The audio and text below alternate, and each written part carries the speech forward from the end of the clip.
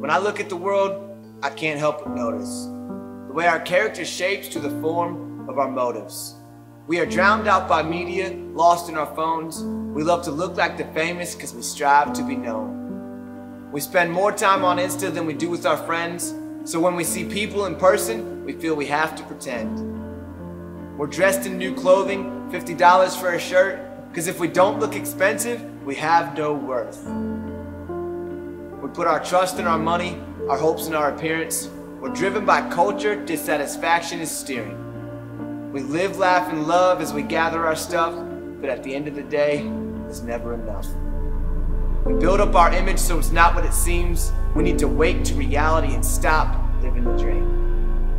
See, I'm the type of guy that will smile in your face. Meanwhile, I'm in pain, hurting from a place deep inside I can't erase. I'm the type of guy that is polite to the girls, but then at night I give my life to a cyber world, where women are made out to be something that they're not, and I don't say no to it because I'm weaker than I thought.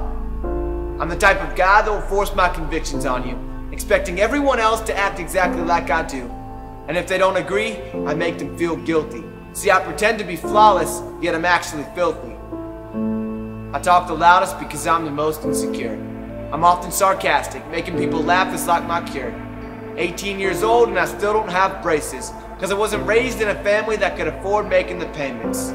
So while everyone else has gained confidence in their smile, I've been doubting my own ever since I was a child.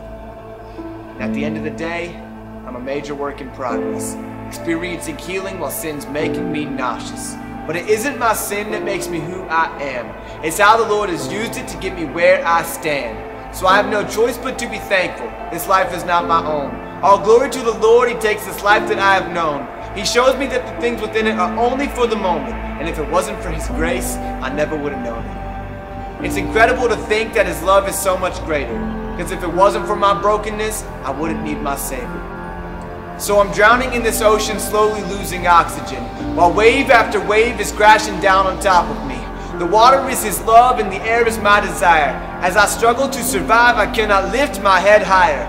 So I give up on breathing and let the water fill my lungs, because I'd rather die to my desires than live without His love.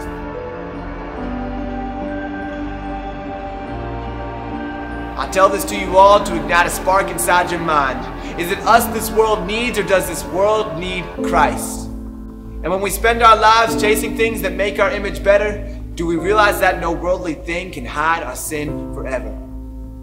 Because when it all is said and done, we're just heading to our graves.